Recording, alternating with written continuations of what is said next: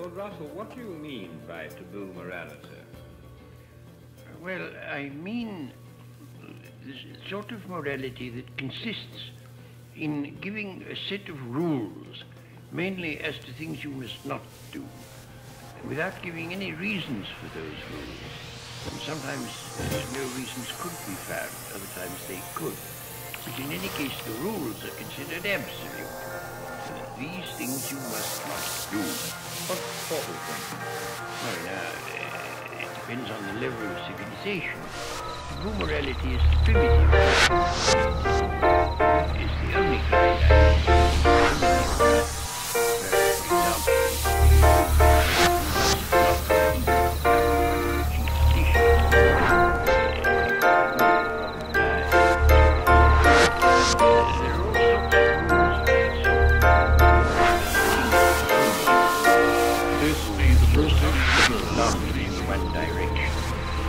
They fuck you up.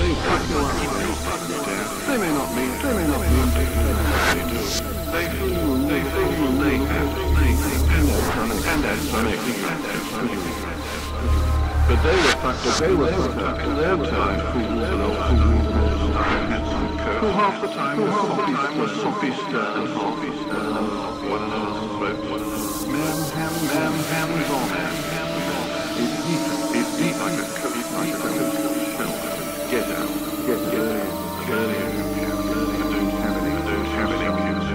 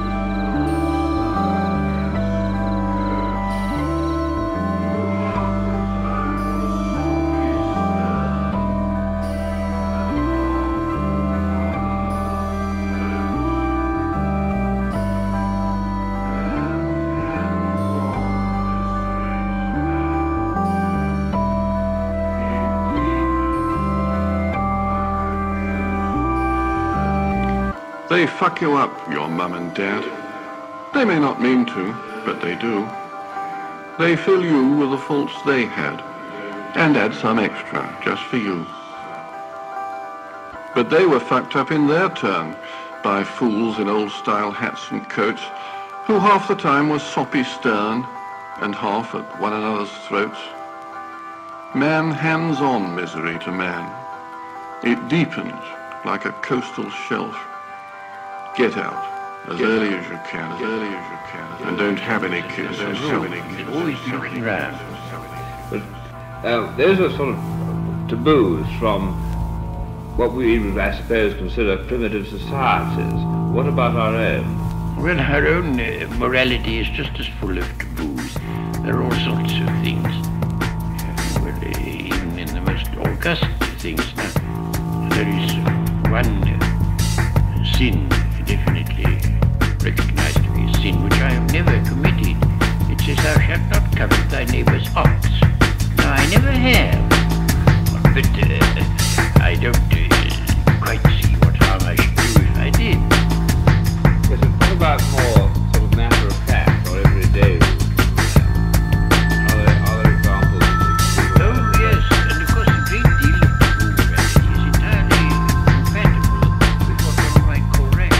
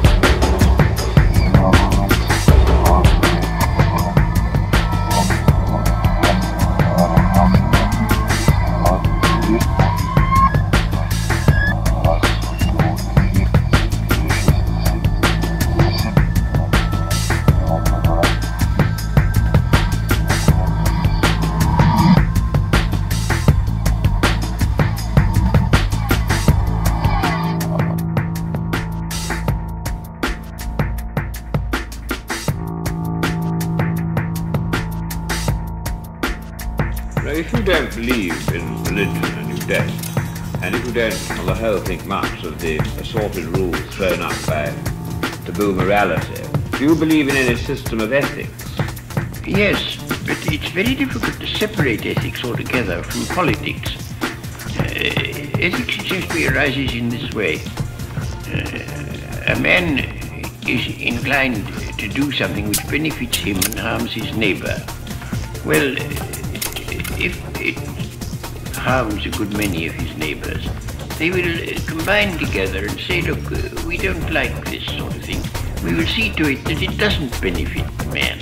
And that leads to the criminal law, which is perfectly rational. It's a method of harmonizing the general and private interests. But now, isn't it, though, rather inconvenient if everybody goes about with his own kind of private system of ethics instead of accepting a general one? It would be if that were so, but in fact they're not so private as all that, because, as I was saying a moment ago, they get embodied in the criminal law, and apart from the criminal law, in public approval and disapproval. People don't like to incur public disapproval, and in that way,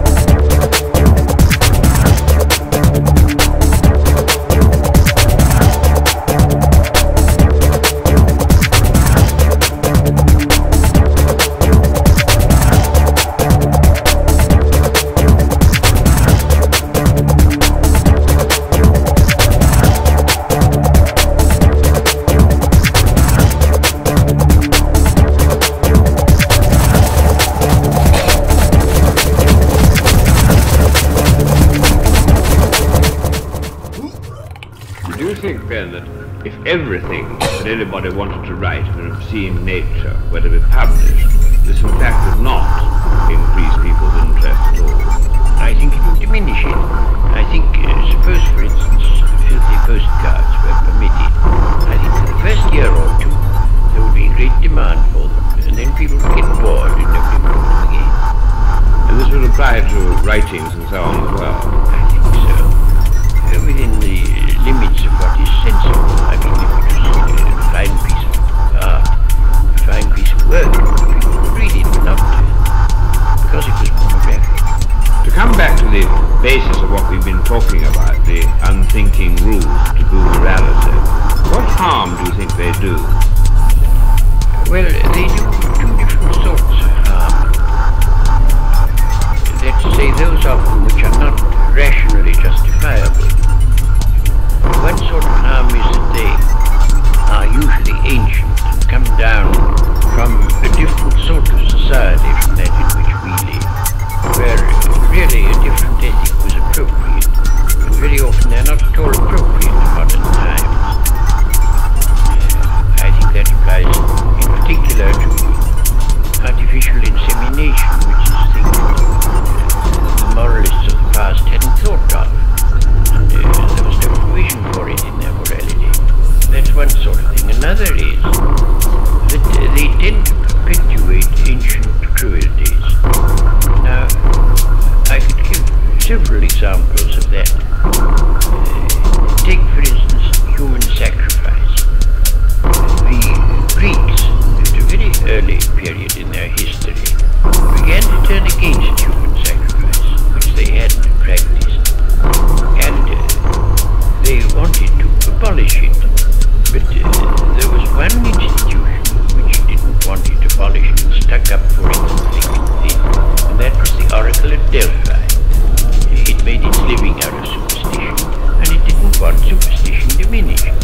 And so it stood up for human sacrifice long after other Greeks had given it up. That's one example. Now, I can give you another example which really was of some importance. It had always been held that to cut up a corpse was extraordinarily wicked. Vesalius, who was a very eminent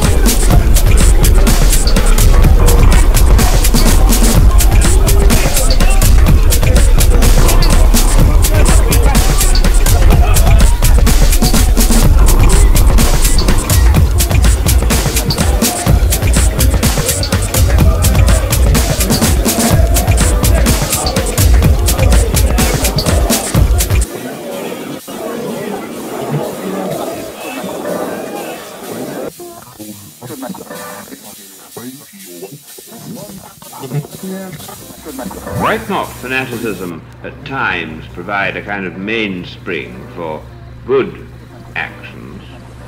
It provides a mainspring for actions, all right, but I can't think of any instance in history where it's provided a mainspring for good actions.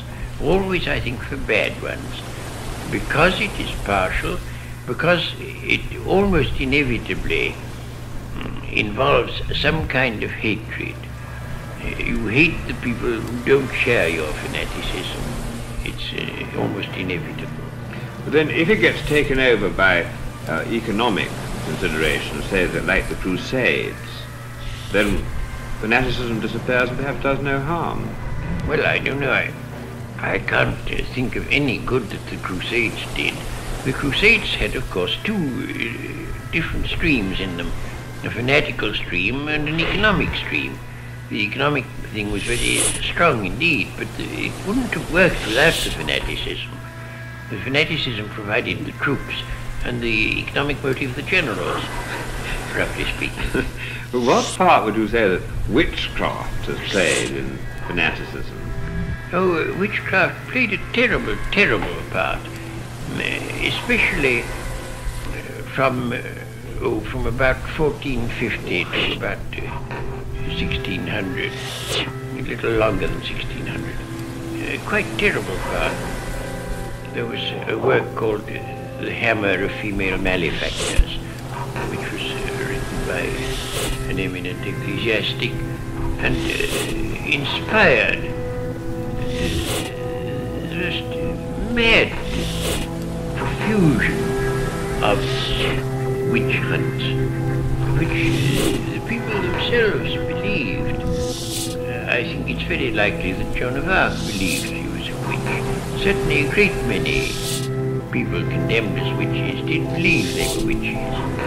And there was an enormous spread of cruelty. Now, Sir Thomas Browne, you could say, when you read his works, he seems like a very humane and cultivated person. But he actually took part in the trials of witches on the side of the prosecution. And he said that to deny witchcraft is a form of atheism, because after all the Bible says, thou shalt not suffer a witch to live. Therefore, if you don't think it's right to burn them when you think witches, you must be disbelieving in the Bible and therefore be an atheist. But how is it that quite sane people, on the surface at any rate, can be fanatical? Well, sanity is a relative term. Very, very few people are sane all through. Almost everybody has corners where they're mad. I remember once I was motoring in California on a very, very wet day, and we picked up a pedestrian who was getting wet through. And he inveighed against all kinds of race prejudice.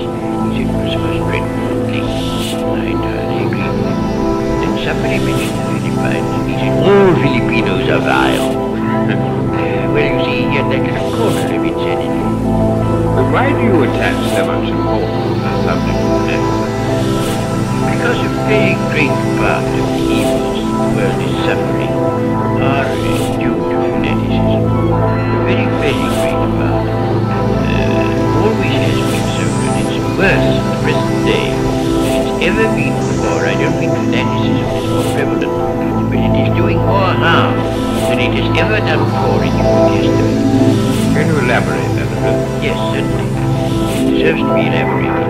I think that the East-West tension, which is threatening us all in every fashion, is mainly due to fanatical belief in communism or anti-communism, as the case may be. Both sides believe their own creed too strongly. They believe it in the way that I define as fanatical, and they think that is to say that the prevention of what they regard as wicked on the other side is more important even than the continued existence of the human race. That is fanatical, and it is that fanaticism which is threatening us all. Fanaticism which exists on both sides. What's your definition of toleration? Toleration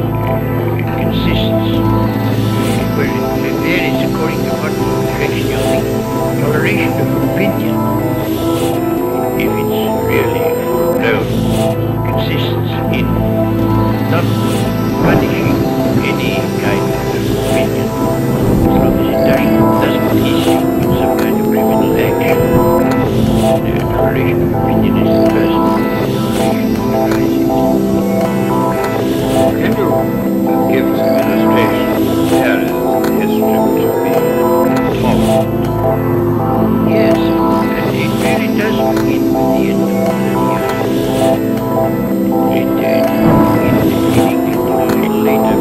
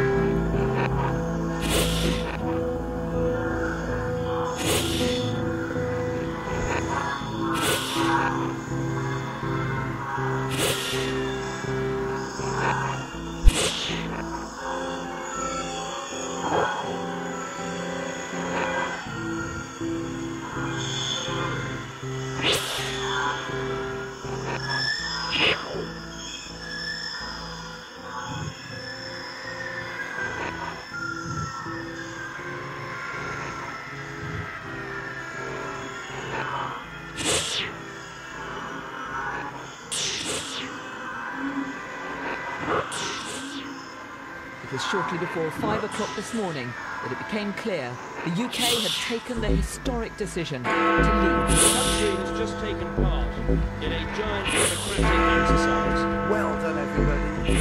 Really well done.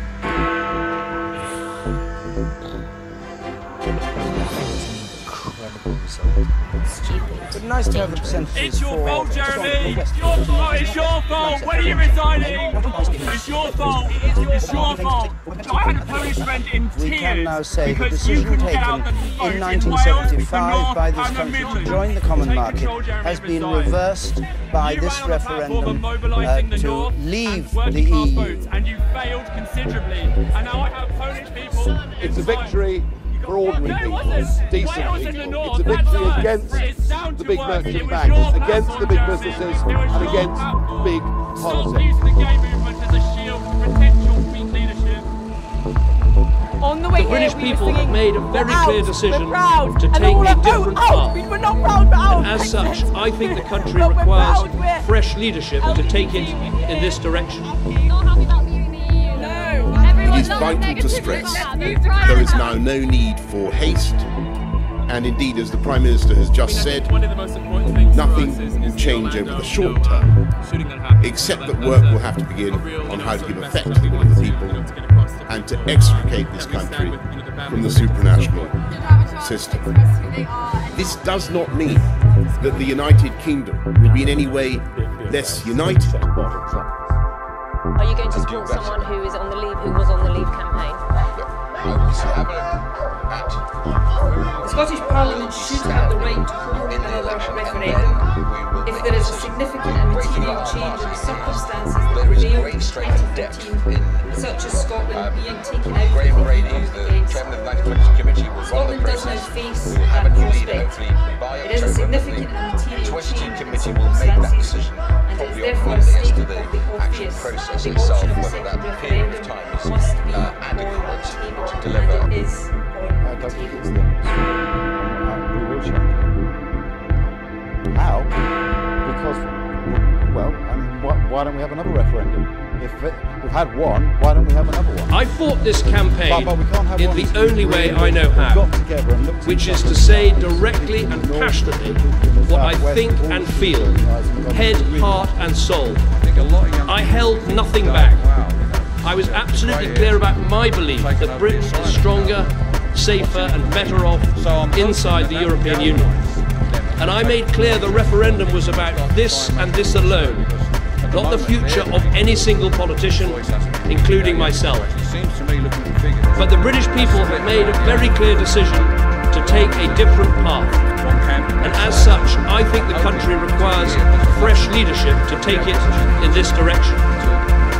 I will do everything I can as Prime Minister to steady the ship over the coming weeks and months. But I do not think it would be right for me to try to be the captain that steers our country to its next destination.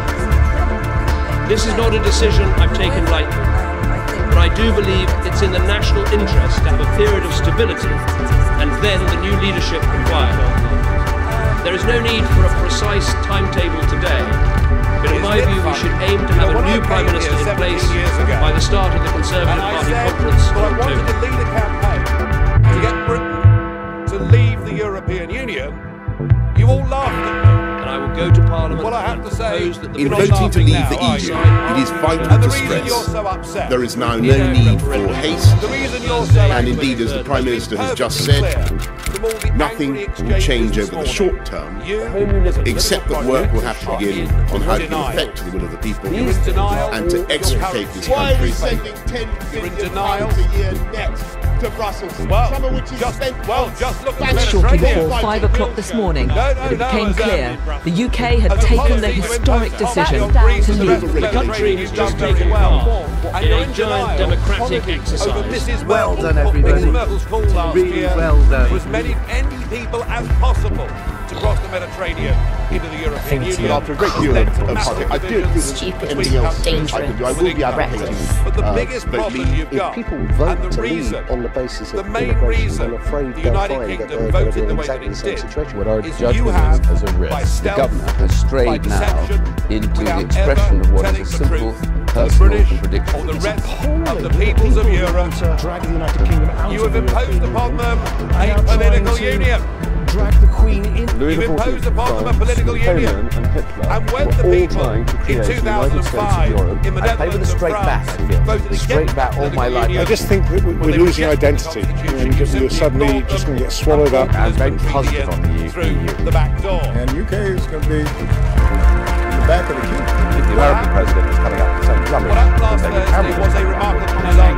It was indeed a seismic result, not just British politics, European politics, but perhaps even global politics too. Because what the little people do, what the ordinary people do, what the people who've been oppressed over the last few years and seen their living standards go down, they rejected multinationals, they rejected commercial banks, they rejected big politics, and they said, What Mr. Geldof, multi-millionaire Mr. Geldof, did was show his absolute contempt for the men and women that have come here today. We want to be an independent, self-governing, normal nation, and that is what we have done, and that is what must happen. And in doing so, we now offer a beacon of hope to Democrats across the rest of the Europe. Hi, my name is Erin. My mum is from Ireland and I live here. My name is Pia. My mum is Dutch. My dad is Australian and I was born in America. My name is Marina and I live in the UK. My mum is from Spain and my dad's from Ireland. How did you feel about the news that you had? It was quite sad and I started crying a bit.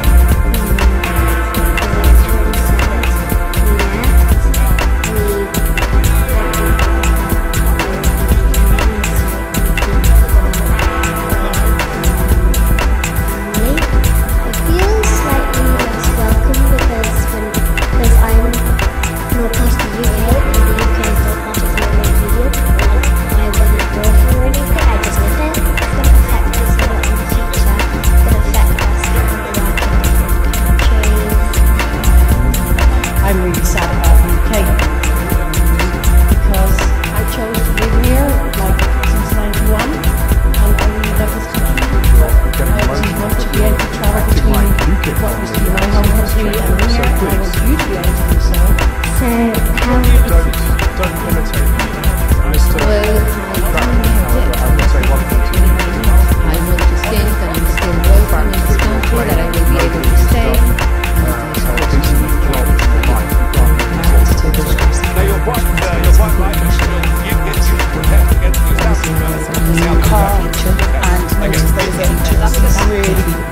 Nasty bar language coming out from an individual against what appeared to be a student, an Asian student. It's really derogatory. The use of the P word and sort of shouting about have you seen the vote. I was just paralysed by fear. Like, I mean, you know, it's hard in journalists. It takes a lot to really, sort of upset me. And then he turned his attentions to me and he started, basically, he said, nigga, go home. He said, nigga, go home. Well, he just kept shouting like, nigger, and, you know, you're not supposed to be, oh gosh, yeah, definitely. Have you ever had that? Never. You're not supposed to be, oh gosh, yeah, definitely. Never. I'm actually shaking as well to hear it. And you weren't planning to report it, were you? No. I literally was sitting shocked. There were people walking past. I literally was sitting shocked. There were people, and I wasn't going to report it. So I just think the police are so busy. You hear what they're reporting. So I just got so much more on their plate. And it was people on social networks who on their plate report it. And I'm so glad I did, because the police have been absolutely fantastic now. So glad I did. And anyone who thinks the police do not take what is a hate crime seriously, do not take it. They do. What is it? And seriously, they just do. You know, I did this picture. I'm proud of it.